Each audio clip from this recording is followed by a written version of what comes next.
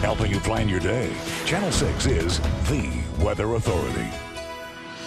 Hi everybody, hopefully you're enjoying your Saturday. So far it's quiet, but as we go into Sunday, really late tonight after midnight into Sunday, that's when we'll see snow overspread the area. What we're thinking right now, the latest, we're thinking in and around the metro, probably 3 to 5 inches, a little bit less off to the south and west, perhaps maybe an isolated 6 amount to the north and east, but in general, a little light, fluffy snow expected late tonight as we go into the day on Sunday. Now let's walk you through this here hour by hour to kind of show you how it plays out. Mostly sunny skies to start this morning. Temperatures very chilly, lower single digits. As we go through the day today, we start to increase the cloud cover, eventually lower teens, but we're not going to do much better than that through the day today. It's going to be very, very cold. Clouds continue to thicken by 4 o'clock, and for 7 o'clock this evening, mostly cloudy skies, but we're still dry, not expecting any snow at this point. Temperatures will hold in the lower teens, I think, through the overnight period. By 10 o'clock, still dry, lots of clouds, but notice the snow begins to develop off to the south and west, and I think by 1 o'clock, it begins to overspread the area from the south and west, pushing up to the north and east. Some light to moderate snow will be possible, especially by about 6 o'clock tomorrow morning.